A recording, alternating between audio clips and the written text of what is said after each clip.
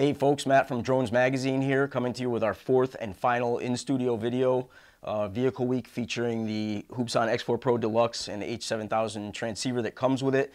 Today we're going to be talking about the WAYPOINT programming on the H7000. Lots of other machines out there in this class that are capable of WAYPOINT flight, but the H7000 does it a little differently as far as programming goes. Now you see right here, I've got the app already running, and what I'm going to do is click the WAYPOINT programming icon. That's going to open up all the different options for that. You click this little scripto right here, which looks like a pen.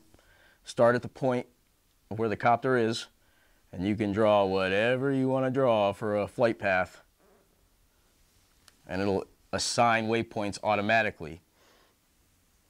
After you do that, you can go into the programming, highlight each waypoint, and you can actually determine at which height you want the X4 to hover, which direction you want the camera to be looking while it's hovering there, and how long you want it to loiter for. Pretty cool features considering this machine is sub $2,000.